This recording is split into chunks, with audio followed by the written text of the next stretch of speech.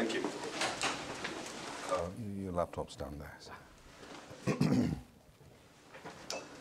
So actually the transition from Dan's thing to mine is smart contracts and consensus. Okay. And so just to say a couple of things that connect the talks. So I want to just tell you a little bit about where this is coming from, because I wasn't doing anything with financial networks or anything like that. It happens we were doing something and that's very interesting for financial networks. The talk's going to be about what ways is time important in financial networks. And in keeping with this theme of the larger program, real-time decision-making, real-time action. And we were working on something called self-programming networks. And that ended up taking us towards very accurate clock synchronization algorithm system. And that has since been tested in some of these financial networks and elsewhere. And so I'm going to say that there are some interesting outcomes when this and that met, and that's what my talk's about, okay? There are several people at Stanford who are involved in the self-programming networks research. One of them is my colleague Mendel Rosenblum, operating systems, virtual machines, Mr. VMware, co-founder of VMware, and a whole bunch of students who are here. Some of them are here. Dan Zheng is also here as a senior research scientist. So why don't I say something about the financial networks first. And I'm going to use the slides or some portion of the presentation that Tom Fay from NASDAQ allowed me to present. So we had a workshop in Stanford in November, and speaker Tom Fay, I tried to get him to come to this event, but he's otherwise busy, couldn't even do a remote presentation. So I'm going to just use a few of his slides. There's a much larger presentation he made. I'm just going to use 4 slides. So there, fintech, the tech part, there is a lot of need for tech to be embraced, as viewed not just by the exchange guys like NASDAQ, but also by those that trade on the exchanges, like the investment banks, the hedge funds, and also the payments and retail folks like Visa, MasterCard, PayPal, retail banks like Wells Fargo, etc. So what some of these folks are seeing there's several things that they're looking at. Notice blockchain, but the 4 that Tom Fay chose to speak about are hardware acceleration, blockchain, machine intelligence, cloud services. I'm actually going to tell you about, because the clocks are relevant here, and I'm going to show you how. So when you go to an exchange, to like a NASDAQ or a New York Stock Exchange, and you're electronically trading, there's this place called the matching engine, and there are these things called gateways. So all transactions, whether of the sell or buy type, enter through gateways, and there are a few tens of, sometimes low hundreds of these gateways, and all the bids make their way to the central matching engine. And these networks are very carefully designed to be almost precisely the same time from each gateway to the matching engine. I'll figure on this later on, okay? Any mismatch in the time it takes to go from gateway I to matching engine versus J to matching engine is equalized almost immediately by running some slightly longer wires, for example, okay? And there's also non-determinism that can cause fluctuations in the time it takes. And so a big no-no is a transaction comes at some gateway I, and another transaction comes afterwards at a gateway J, as viewed by some other third-party observer. But the second guy gets processed first. Okay? This is simply the thing that's not allowed. And all exchanges fight really hard to ensure this doesn't happen. So hardware acceleration is taking the software components of the trip from the gateway entry point to the matching engine and hardwareizing them. Hardware lends determinism on the one hand. Certainly Accelerate has faster processing capacity, But the most important thing it does is actually hardware pipelines are fairly deterministic. It takes exactly the same number of clock ticks to do something. And there's a certain slight congestion dependence, but modulo that, so when the volume of trading is high, then there's a certain non-determinism creeps in because of congestion. But otherwise, there's no congestion itself. So this was in white, and I just highlighted this. This is NASDAQ, and they were also citing the experience of those who are not trading but actually running their end-of-day risk process. So this is all these high-frequency trading algorithms or other algorithms whose parameters are tuned based on market data. Okay. So you see what happened today, you go tune your parameters, come back tomorrow, and then do it again, repeat. And that used to take a long time. Now it takes, it took 8 hours. It's taking only 238 seconds or so. Okay.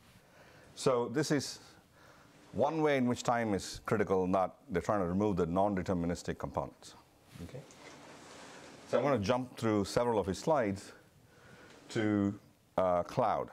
So this is all fine when you have designed your exchange and it sits in some data center that you completely manage, and you've equalized this sort of time from gateway to matching engine. But that's not giving you the sort of scale that you want, not like Coinbase in the cloud. There's this whole retail exchange, retail traders on exchange that's become very interesting. So what if we move this from this data center that I've handcrafted to something in the cloud, and there's no such guarantees available on time from gateway to matching engine. Okay. So since this was a part of a longer thing, I will click through to this few key points. I'm going to get to these in the second half of my talk. Fair access. This is the point about there's regulatory requirements that the time taken. Fair access is exactly what I said to you before. Transactions shall be processed in the order in which they arrived, no matter what gateway they arrived at. That's critical. And cloud environments don't have high-precision synchronized clocks, because if they were there, then that's one way in which you could restore, reorder transactions before you execute the matching engine. So that's where this is very helpful. Okay. So what are we talking about in terms of time? And so these are from NASDAQ's perspective, but there's also other reasons for other players why time is critical. I will get to that later. I just wanted to motivate that there is a world in which both real-time decision-making and action are very important, and that is the financial industry. So what is self-programming network? Just a few slides, so I'm not just sort of leaving you with no idea what we're doing and why accurate clocks ended up being important for us. So self-programming networks is a quest to make networks be just autonomous and interactive. So we'd like networks to go to a cloud environment like Amazon or Google or Microsoft or your own private data center. And we'd like to get this network to sense and monitor itself and allocates its resources. That's what we mean by program and controllers. There's lots and lots of little decisions made. Bandwidth allocations, CPU allocations, memory allocations, all these allocations. We just want to automate them. Okay? And there's a sort of a dashboard that is designed to have queries and stuff be answered. And this is both something we've taken on board as something we will do. And there's a sort of natural language to SQL sort of translator, which is, there's a chatbot that allows us to do this. And so that's a whole bunch of work done by a bunch of students here. So again, so getting a little bit more crisp, at least in terms of definition. Let's call this a plain old data center. There are a whole bunch of servers, and they're interconnected through a fabric of switches and links. This is what every data center out there looks like. It's processing some workload, and it supports some apps. Okay? And a self-programming network is just a shim where you go to this plain old data center and you sense something, I will tell you what, and then you process it, and then you exert real-time control, where the control can come from bottlenecks in the network and or just operator policies. Things like the app can't have more than this amount of bandwidth, etc. That's an operator policy. And there's something that you can use to peer into this data center.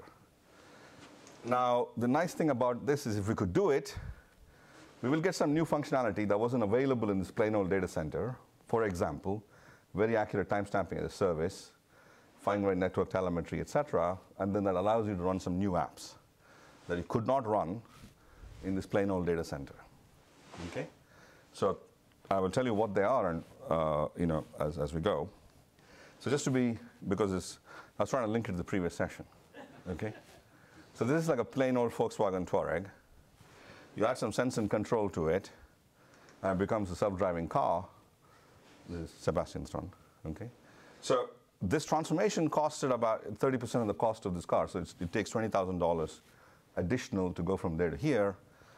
So it'd be nice if the data centers could be self-programming at 3 to 5% of the cost. That's an aspirational goal, let's say. So now, what is this precisely? All our sensing and control, we're going to make it of the network interface cards. So the switches, we're not relying on the switches. Okay, so this is one key point. So our LiDAR and our steering and gas, everything is all on the NICs, network interface cards. So historically, if you go to a data center, there are only two boxes that matter: servers and switches. And the NICs are like doormats. Packages wipe their feet when they go into the server, or wipe their feet when they go out. That's about it. Okay. So now people are building smart NICs, and this is a very interesting proposition. So this is what our work is, and this is the subject of my talk next week. So I'm going to skip through to what's the outcome here. So when we say we're sensing everything from the NIC, we're going to do it like this.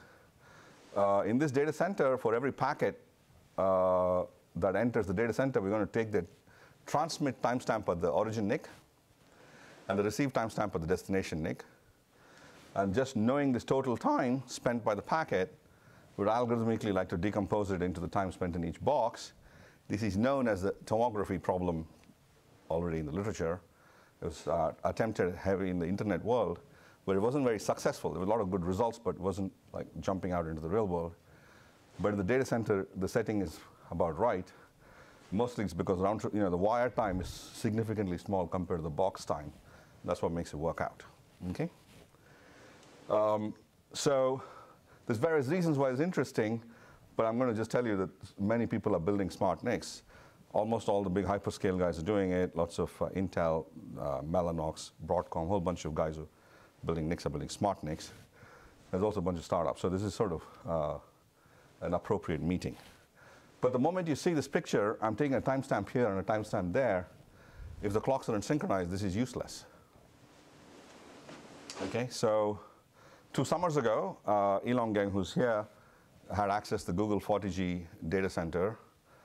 And we had already done the reconstruction algorithm at Stanford in sort of a simulator, widely used network simulator. Then he went to Google, and the clocks are completely out of sync. Okay, like off by a few tens of microseconds, or bigger, or maybe a couple of hundred sometimes. And that just doesn't work for anything we want. Okay, so we ended up having to synchronize the clocks.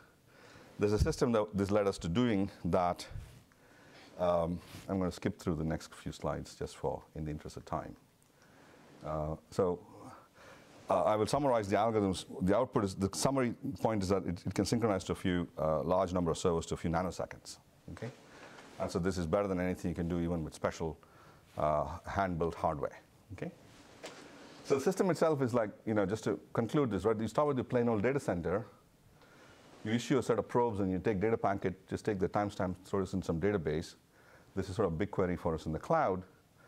And then you push it through this pipeline of first synchronizing the clocks, then the reconstruction algorithm, and you've got your sensing part at least done. Now the quest is to make it real time and then at scale, and then apply control. Okay? All right, so one slide on what is this clock synchronization solution. I don't have time to tell you more about it because I want to tell you about what it means for finance. So we call it Huygens for a particular reason, and it synchronizes clocks to tens of nanoseconds or even single-digit nanoseconds depending on the network. It's been tested at various data centers. Some of these guys are financial data centers, like NASDAQ has tested it. So there it's all typically single-digit nanoseconds because the load isn't so high as compared to these other big data centers. And otherwise in a few tens of nanoseconds. And If you know what this means, it might mean something to you. Network time protocol, very widely used since at least 70s. It's purely software. It's off by a few hundred microseconds to a few milliseconds. This is similar in complexity for deployment, but just faster. And so since the financial industry needs very accurate clock synchronization, they use precision time protocol and pulse per second. This is based on GPS. And they need specialized hardware. Okay? So that's it. I'm not going to say any more about clock sync, but that it is necessary for us to do something else, and it happens to have interesting use cases. So how does it work? Again, a few slides to conclude, just to tie it up. Okay? What does the financial industry care about clocks for? Well, first of all, there are business requirements. Okay? And they are this fairness, the correct sequencing of orders according to arrival times, before execution of the matching engine. Every exchange measures this very carefully. Very carefully they measure if this is happening or not. But there's not easy ways of remedying this currently. Smart contracts. This is an interesting topic in and of itself, by the way. But one version of it that relies on clocks is you want to simultaneously release this market data and other information. So in the NASDAQ slides, the one that had FPGA, it sort of talked about how they're speeding up things, but as well, releasing things simultaneously. So nobody gets any advantage there, if possible. But another more enhanced, interesting version of smart contract could be, I make you an offer to sell some number of shares or foreign exchange trade with you that is only valid between microsecond X and X plus Y. Otherwise, the price will change. Okay? And really, the only thing that can react to that speed is more or less hardware, but you need a clock to just be, mine and yours should be synchronized, or yours, all the other people who offered this to should be synchronized. Okay? That's an example of what's coming. Transaction tracking is very, whether in exchange or in the sort of payments industry, this is sort of a big deal. Everybody wants to really understand this reconstruction part. So there's something called market playback. This is the one I said. So you go do, everybody does this sort of risk, there's all the simulations that they do. So almost all our sort of grad students who are getting hired from the MLAI classes into the financial industry are all sitting and sort of figuring out, they're running this market playback. Okay? So this requires you to have the ability to play back the different feeds that came to you in pretty much the exact time sequence that arrived at you. Okay? That's what that is. So there's a lot of dispute settling, and then there's compliance requirements that are really, something goes bad, they have to have traceability. Okay? So the European Union notably has put this thing of transactions separated in fact by 1 microsecond in actual time shall be so timestamped. This is a requirement that's gone into effect January this year, and this is driving a lot of the industry to move to these accurate clocks. Okay? So I promised how this picture on matching engine. So this is from the Euro Next Exchange. So here are all the sessions. This could be the broker traders. They're putting out this bids, little a, capital A, B, D, C from these guys and so on. And there's some number of gateways, 1 through N. Here are where the timestamps are taken. It would be great if the timestamps, the order in which they arrive here is exactly the order in which they get executed here. But there's a sequencing point that can, in principle, restore the order. Okay? And so this is really what some of the work we're doing is already is very interesting for. But on the output side, this is the market data coming on the order book, electronic order book information, 1, 2, et cetera, feeds. And these are all going back to these guys and others who are, you're going to use that to come back with another bid. Okay? So that's what it is. Now, if we could timestamp the transactions here very accurately and then resequence them here before execution, that's great. This is what we're working on. Conversely, if we could also ensure that nobody receives order books ahead of anybody else, if possible, then that'll be another thing about fairness. And so I want to conclude with one last slide on they can enable me. I've told you something very specific, very particular. So it looks like it's all the exchanges of the world, including some new exchanges that are coming up in the cloud. So imagine doing all this in the cloud.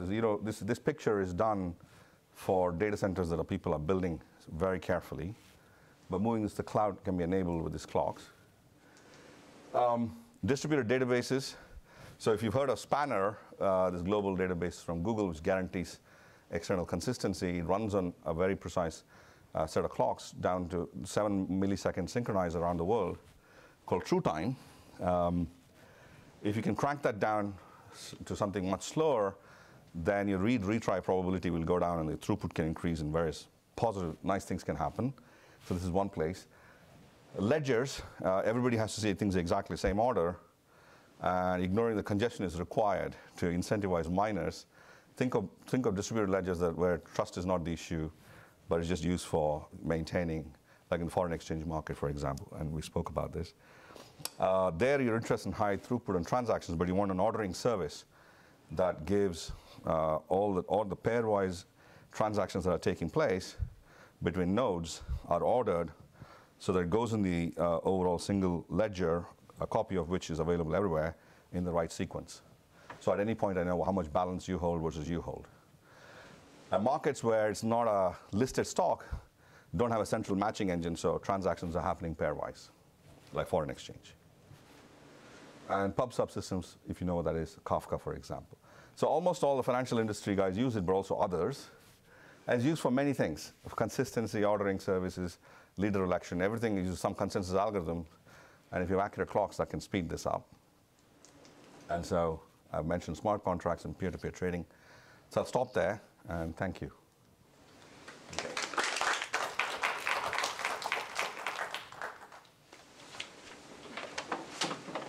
Any questions before we start the panel?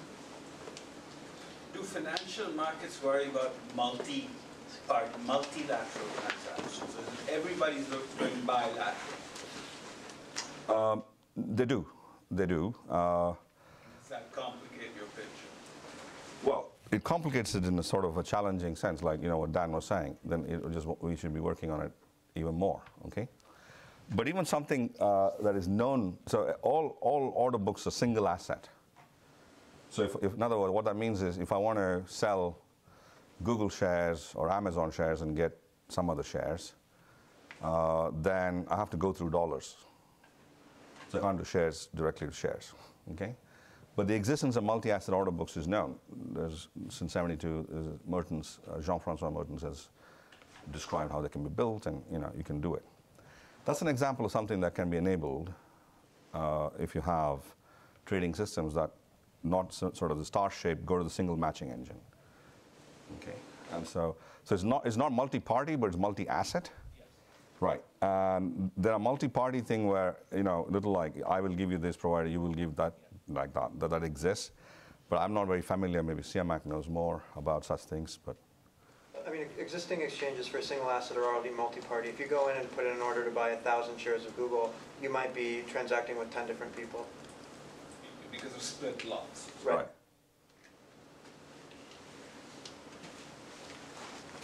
Are there ways to give provable guarantees on the timestamps? I'm thinking about, like, applying this in, for example, blockchain context, and you're worried about double spend attacks and who sent money first.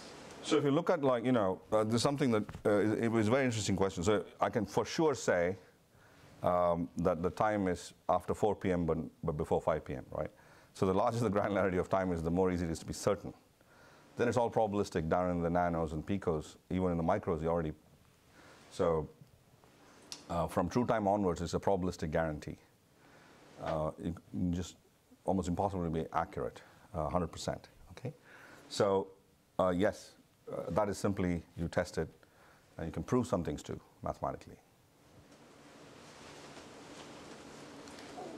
Why is this ordering of transactions? Why is there such a premium placed on? You must process transactions. So it changes the value of the asset. So if you want to buy some number of shares, and I'm simply going to come ahead after you and dump those shares, then the price, it's going to either be artificially low or artificially high, depending on which side you're on. There's no continuity when you get down to that scale. I would think that in a microsecond, how much is the price going to change? No, the thing is, I was telling CMAC, so this is almost getting into panel discussion level, but I will just answer this in an elaborated way. I was shocked in the following thing. I had never heard, I know layer 2 switching, that's Ethernet switches, layer 3 is IP switching. I never heard of layer 1 switching. That simply is an optical, diffraction grater, but grating. Then I heard of a switch from a company called Metamako, and that's what they're doing. They're doing layer 1 switching because they just can't afford to wait, okay? So who's responding and flipping back this thing at such great speeds? FPGAs. So the parameters are all set in FPGAs. The sort of lazier algorithms are maybe looking at data and doing their ML, whatever they're doing, and then they come back and set parameters in FPGAs. That's who's flipping this. And it's coming back, the velocity is very high. I'll make a comment also. I mean, so prices aren't continuous. Yeah. There's instances of time where, let's say you're looking at equities and the S&P 500 goes up 1 tick, right? Well, every U.S. equity is going to go up a little bit, right? So if you notice that, and you're sort of the first in line, like basically the instant before a price change, the price is going to jump